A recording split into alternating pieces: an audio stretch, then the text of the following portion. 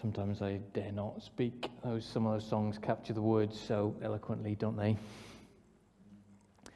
But let me stand on more certain ground. Let's read before I talk a little more on this passage.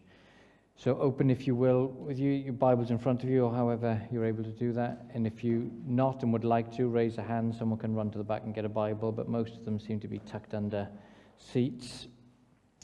We're in John, so John's Gospel. So this is the disciple that followed Jesus around and saw firsthand what he was doing, and then after the event was able to write it down. So we get this wonderful mixture of someone who was there at the moment, knowing exactly what happened, but also being able to offer a little bit of commentary about now he understands after it's all played out. So we're in chapter 12 and verse 20. Now there were some Greeks among those who went up to worship at the festival. They came to Philip, who was from Bethsaida in Galilee, with a request. "Sir," they said, "we would like to see Jesus." Philip went to tell Andrew. Andrew and Philip in turn told Jesus.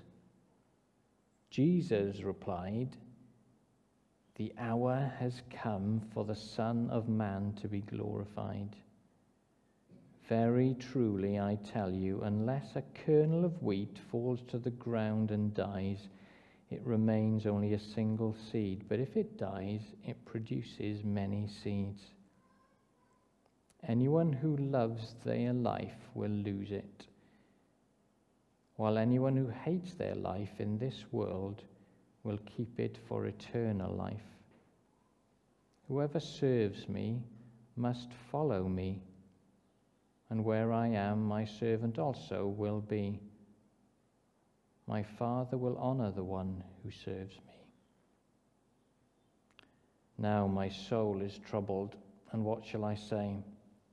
Father, save me from this hour? No, it was for this very reason I came to this hour. Father, glorify your name." Then a voice came from heaven. "I have glorified it and will glorify it again." The crowd that was there and heard it said it had thundered. Others said an angel had spoken to him. Jesus said, "This voice was for your benefit, not mine. Now is the time for judgment on this world. Now the prince of this world will be driven out. And I, when I am lifted up from the earth, will draw all people to myself." He said this to show the kind of death he was going to die. We pray a moment. Heavenly Father, we thank you for your word. We thank you for your Holy Spirit that brings it alive to us today. We pray that you would help us as we think about these things. Father, control the words that come out of my lips, and I pray that they would only work to help us understand these words better, to see our Lord Jesus more clearly, be touched by him, and live differently as a result. For his glory, I pray. Amen. Okay, so some of the central themes we're going to be looking at this morning as we dig into this passage are glorifying and being glorified. And a key picture we're given is this seed that falls to the ground and then produces harvest. I've introduced this theme of black and white and placed a real question mark over it. I'll try not to get too carried away with my themes or ideas, but it'll structure us. So you know I'm getting to the end. We've got three ways of looking at black and white on top of having looked at all those Dulux colours and whites that we've got. The first one starts with degrees of light. I'll rely on you, Rod, I think. So shades of white. Verse 20, Now there were some Greeks among those who went up to worship at the festival. They came to Philip, who was from Bethsaida in Galilee. Okay, so we're introduced to some Greeks here. Now what the Jewish audience would have understood by that at the time was that these are outsiders. These are people who are different to us. They're Gentiles. It's interesting to reach for our equivalent, isn't it? But they were looking at northerners. You English people in the south often look up at northerners differently, or people certainly who play on a different team in the Six Nations as different. But happily here in this audience we are more diverse than that, aren't we? Wonderfully. There's a joke, isn't there? Has everyone heard about the Welshman who's found on a desert island? He's marooned on a desert island and they find him with 3 buildings. They say, why 3 buildings? And he says, well, that's my house, that's the chapel I go to, and that's the chapel I don't go to. I mean, that's comical, isn't it? But comedy is truth dancing, and we see that truth all too often, don't we, with the rise of nationalism and what's going on in the Middle East. As humans, we define ourselves more easily by what we're not. And we are not them, we are not like them, and we put them at a distance from ourselves. Interestingly then, these Greeks in the story reach out to Philip from Bethsaida. Now Philip is a Greek name. Bethsaida is up in the north, near to where more of the Greeks are. They seem to be naturally gravitating to someone who's more familiar while they're in Jerusalem, in uncomfortable territory. Like attracts like. And that's quite a natural process, isn't it? I think we probably recognize that in some of the social interactions we have. We hear people say, oh, I can talk to them. I bumped into kind of friends just as I walked in, neighbours of ours, and they were surprised that I was walking with her. He said, you're going down to get more drink early? I said, no, I've got a sermon in my hand. I'm going to have to preach at the Baptist church. There are people we make natural connections with. They didn't expect me to be going to church, let alone preaching. But there are other ways that we find common ground, aren't we, with people we spend time with. In this verse, we're told these Greeks are among those who went up to the festival. So they're among Jews, God's people. They are going up to the festival, and they are going to worship. They seem to be taking steps towards Jesus. They're not so distant, not so far away from God and God's people. There are degrees of closeness to Jesus and his disciples. We're in a period of Lent looking forward to Easter. There'll be plenty of people we spend time with who will be going without chocolate perhaps this week, and then in a few weeks' time be eating lots of chocolate eggs. You know, these are marks of the festival we celebrate. And okay, we might feel we're closer to the real meaning of Easter, but there's a sense in which we're among a lot of people who are entering into the festival, joining with some of these activities. Perhaps people are a lot closer to Jesus, a lot closer to us, a lot closer to the truth than the labels or the prejudices we hold might imply. I think this time of year, festivals, recognizing common ground, it's all opportunities, isn't it, for us to bond and connect with people who are a very long way from stepping through the door here on a Sunday morning. So they're among the people going up to worship. And then the closest step we've got is that line we've already underlined. They ask Philip, we would like to see Jesus. Don't we long for those conversations, those friendships we've got, some of the people we spend time with, maybe members in our family, for them to be so drawn or interested or get that close that they're asking us to see Jesus, to ask us for introductions, because that's what we're asked to be available to in as disciples. So they might be seeing Greeks as different, but Jesus recognizes the significance of the Greeks being there as a positive thing. He recognizes the significance. Them, Greeks, this is all part of God's salvation history. We might draw the line and label people as other or different. Jesus recognizes them as a sign of the kingdom, of a signal of things coming together. The other degrees of shade I think we see here is degrees of belief. So we're skipping down to verse 28, 29. This is at the point when this voice comes down from heaven. I was surprised. I was familiar with the voice that we have at Jesus' baptism.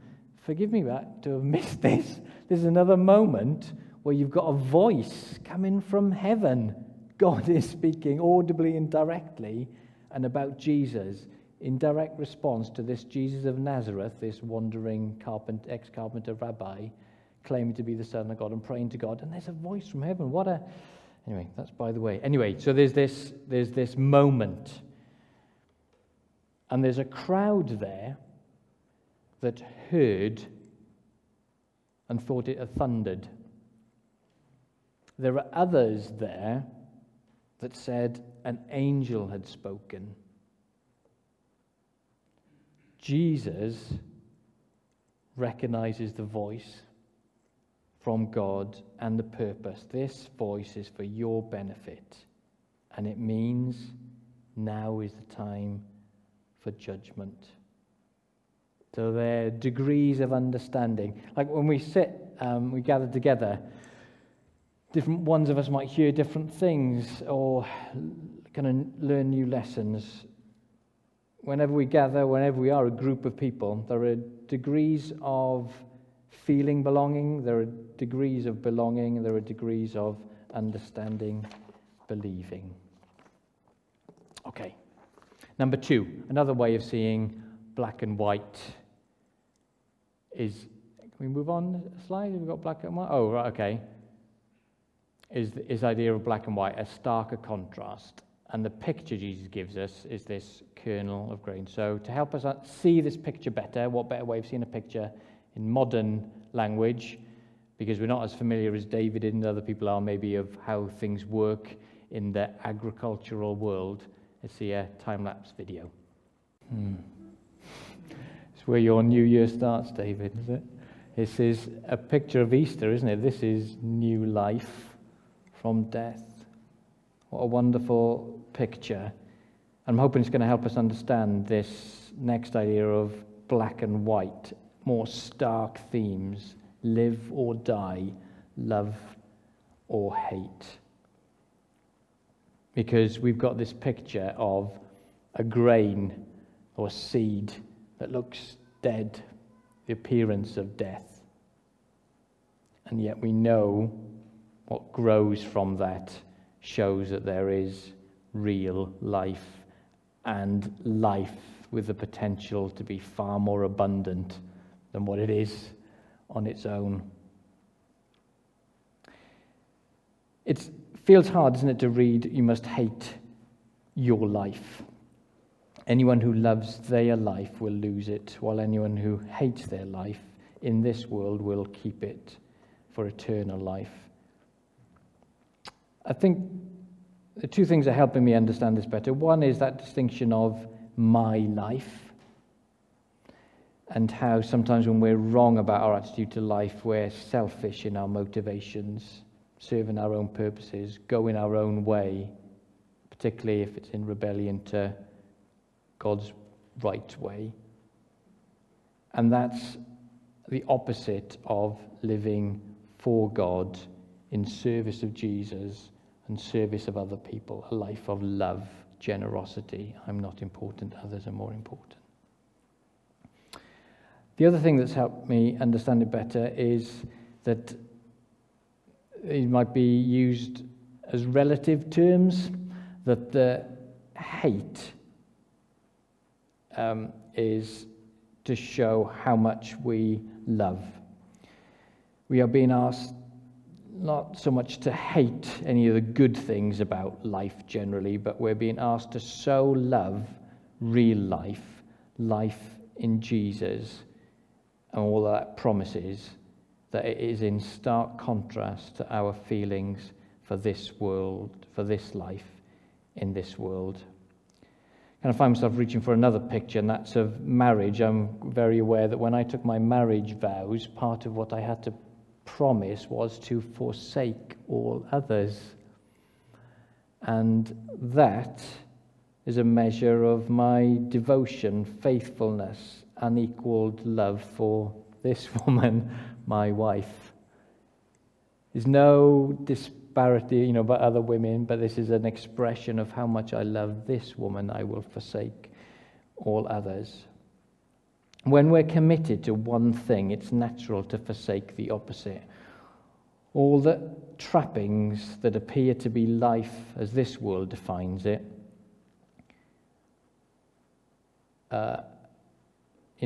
is... I think what we've got here is a symbolic death. The seed falling to the ground is the life we're to give up, lose our grip on.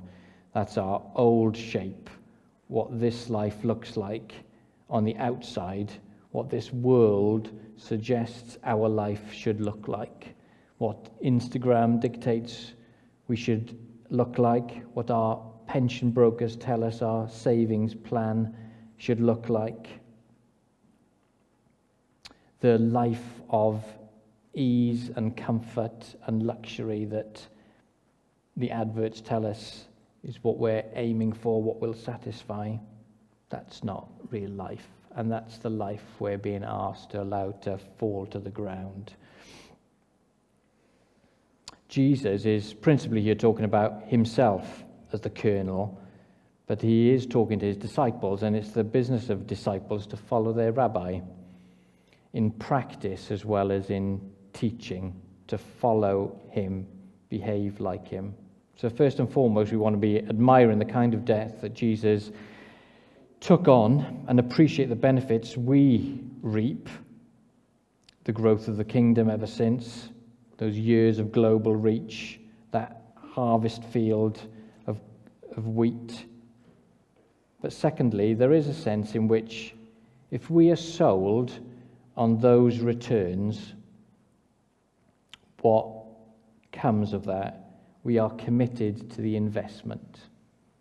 We need to put a seed in the ground before we can expect a bountiful harvest. Jim Elliot said, it's no fool who gives up what he can't keep to gain what he can't lose. Definition of this life, we can't hold on to it forever. It's not satisfying us. That's a fair trade, isn't it? Or it's a good investment to give that up in the hope of the eternal life that promises abundance forever. Verse 27, let's not make any mistake. It wasn't easy for Jesus. His soul is troubled, but his mind is made up. This is a hard path, but he recognizes the sole reason he came. In that moment of trouble, he reaches out to his Father, glorify your name. This is the model we're following. Our Saviour knew his purpose, knew his destiny, knew the hardship it would take to get him there, but his priority was his Father's glory. My soul is troubled. I couldn't help read that probably the fifth or sixth time without being reminded of, do not let your hearts be troubled. Those of you who got the Bibles open, if you flick forward to chapter 14, it's there in verse 1 and verse 27 later on. It's just a reminder that Jesus faced that trouble so that he could be saying to us, do not be troubled. He was prepared to take on what troubles us to do away with that. Okay, 3 of 3rd, another way of looking at black and white, I hope. Kingdom negatives. Okay, is anyone too young to not recognize what we've got there at the bottom? Before we had digital cameras, you'd have to take the film out of the back of your camera and get it developed. And when the photos came back, you would have a negative like that. And those of us who are familiar with it, know that a negative, in a negative, what appears to be black is actually white And what appears to be white is actually black. Not everything is as it appears. Or at this point, not everything that's about to happen is as it will appear to be. Jesus is talking to his disciples before he's embarking on this passage to death.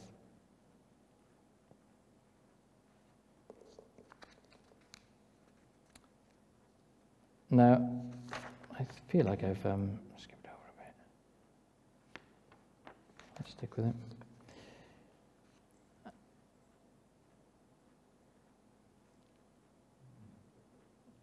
I'll stick with it. I'll come back if I haven't covered it in here. But on the next slide, I've got a table. So I'm hoping it's going to help, because we're now down at verse 31.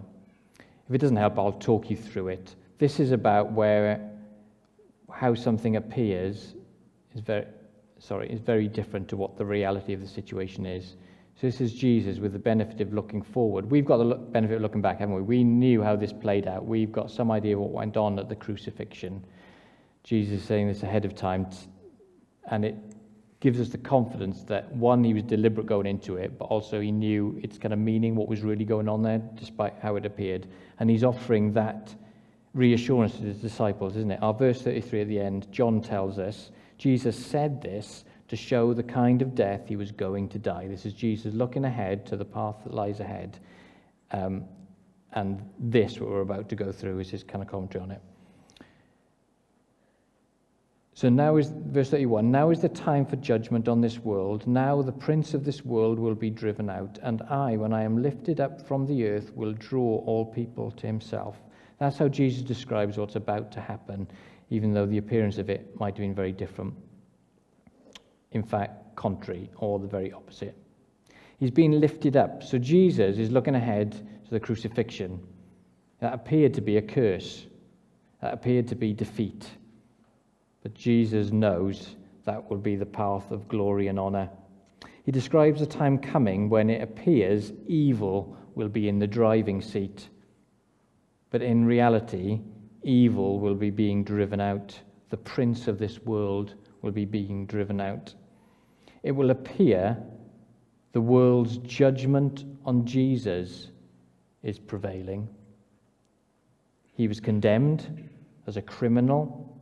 His enemies appear to have taken control. But we know that the reality was God's necessary judgment on the world's sin that was voluntarily borne by Jesus. The demands of Satan, the prince of this world, for justice on sinners was borne away by Jesus himself. So the prince of this world had no further claim. He's driven out. He's got no business here anymore. This is the meeting point of wrath and justice. God was judging the world and at the same time saving the sinners.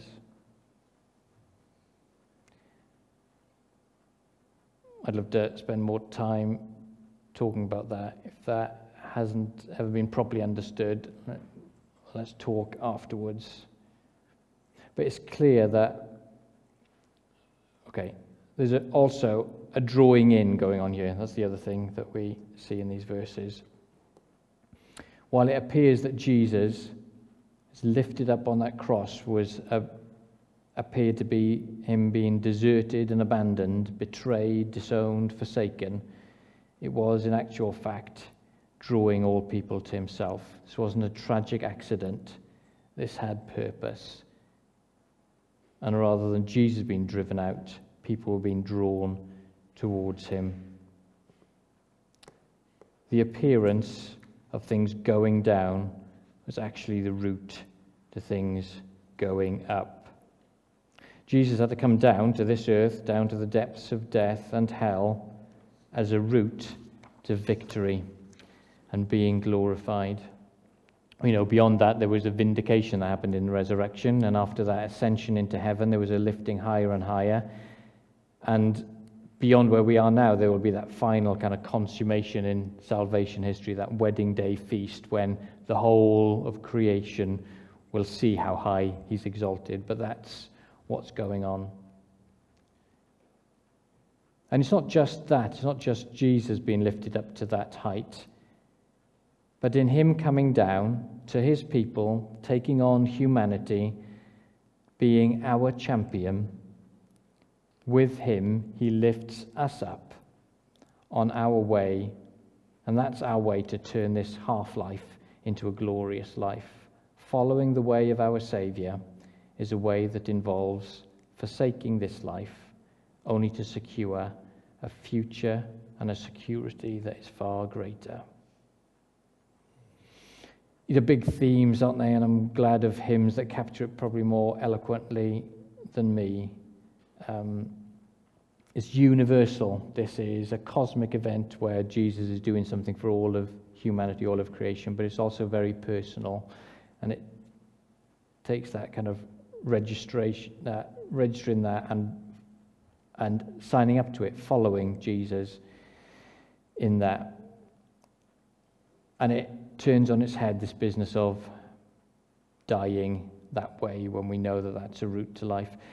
I'm going to end with kind of a memory I've got, and it's the funeral of my grandparents, but I am taken to a hill in Margam, South Wales, that overlooks a coastal plain, the valleys that were beautiful. The industry is since damaged and the steelworks sit there, but that was where my grandfathers worked out their working life and served the Lord in the communities that worked there.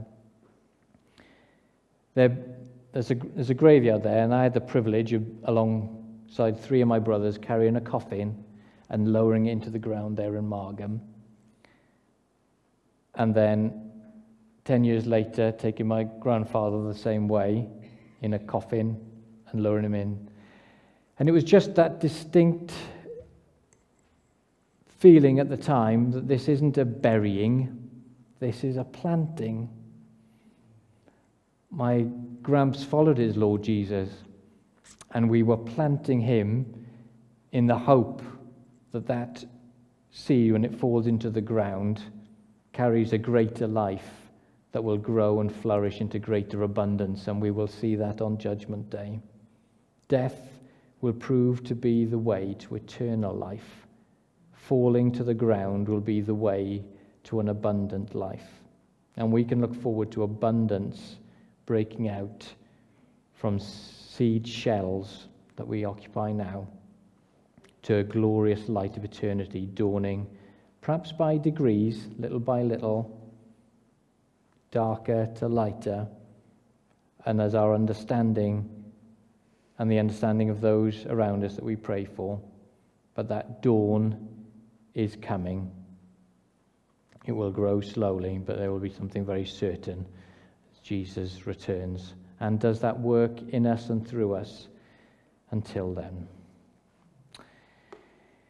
Okay, we've got our last hymn that will hopefully capture some of that, but I'm just going to read over that last verse so that we're left with John's words and not mine. Jesus said, "This voice from heaven, from God, was for your benefit, not mine. Now is the time for judgment on this world. Now the prince of this world will be driven out, and I, when I am lifted up from the earth, will draw all people to myself." Okay. All I once held dear, knowing you, Jesus.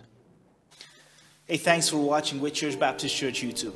If you're new to our channel, why not subscribe? That way you can know when we post new content. Make sure you leave us a comment. Let us know how we can pray for you, what spoke to you today, and where you're writing from. And also share these messages with one of your friends if you find them encouraging and inspiring in any way. Hey, listen, if you're able to, why not join us in one of our services at our physical location? All our details are on the website. I'll see you there. God bless you.